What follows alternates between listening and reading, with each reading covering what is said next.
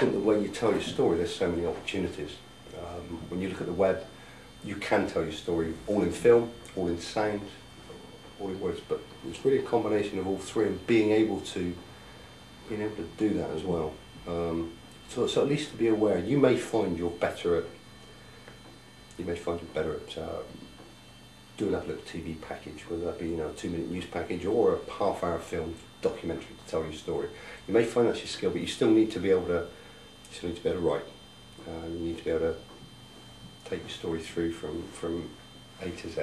Any newspaper you go to today, any newspaper group will expect you to be able to take pictures, to shoot video, and to be able to tell your story in a variety of media.